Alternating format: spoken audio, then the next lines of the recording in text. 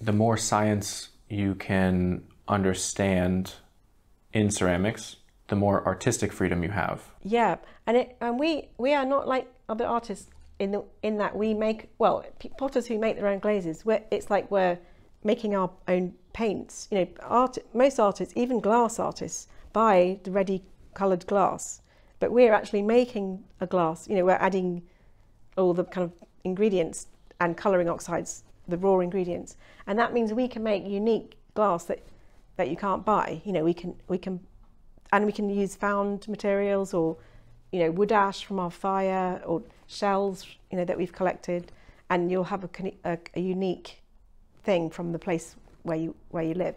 So yeah, I think there's, you know, you can get much more unique and interesting ceramics if you're just making everything yourself.